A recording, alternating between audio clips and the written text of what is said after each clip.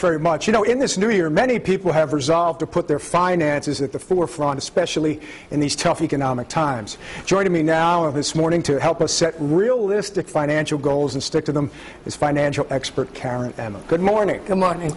Now, tell me a little bit about this. First thing people need to do is evaluate what they're doing right and what they're doing wrong. Absolutely. How do they know what they're doing right and what they're doing wrong? You know, past experience is the best way to know what you're doing right and what you're doing wrong, and to not make the same mistakes over and over again, year to year. It's a new year, so it's important that, you know, people evaluate the things of the past. The biggest misconceptions are that in the past, you know, people assume that things are good, and when they're good, they stay good, and when they're bad, you know, they assume they're going to stay bad. They crawl into a hole like a turtle, and they're like, oh, I'm afraid of everything, right? Exactly. So it's important to be proactive and to make sure that you take control of your finances and that it's not emotional.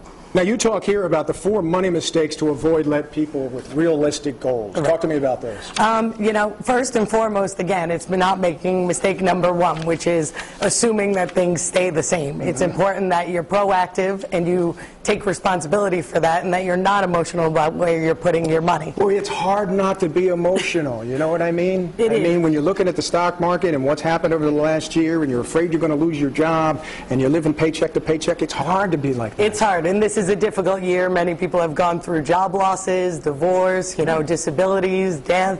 You know, there are big things that change, so it's important that you look at those, you write down realistic goals for yourself, 1 year, 3 years, 5 years, where you'd like to see yourself in the future, and then also to write down a realistic budget. Start there. Now, one of the things you say is start saving your leftovers, and we're not talking about the meatloaf. Right, exactly. And most people make the mistake of they only save what they have as extra.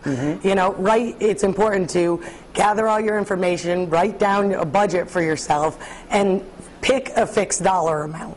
A fixed dollar amount, it's very simple today to have your account set up so that what's in your checking account, as opposed to just saving your leftover money or what you think is extra, save a fixed dollar amount, and you can have that moved automatically these days to start an emergency fund. Well, that's the next thing we're talking about, is an emergency fund. How important is it? How much should you have saved? Right, and I think, again, the biggest mistake people made was assuming that things were always good, and everybody overlooked an emergency fund. First and foremost, everybody needs to have one. Those are the things that protect you when big things come up, especially through the last year and a half. And they also make sure that, you know, if expenses come up, you have that money to pay for things rather than relying on credit cards and things like that. Give me a dollar figure or a monthly figure. 3 months saved, 6 months saved, a year saved? At least 3 months saved. If you're working and you do have a job, you need to have at least 3 months of your salary saved. If obviously you've been out of work or there's bigger things, at least 6 months. And quickly. Don't be afraid to ask for help if you need it. Right, and that's the most important thing. I think a lot of people overlook their finances or are scared to talk about them. You know, it's important to ask for help. Find somebody that you trust, interview people that are out there, and make sure you're comfortable so that you can make the right decisions and they give you an honest opinion to align your goals and your life goals with what you have planned. That's super. Karen, thank you so much. Good advice as always, and of course we'll post more of Karen's tips at foxprovidence.com. Elizabeth?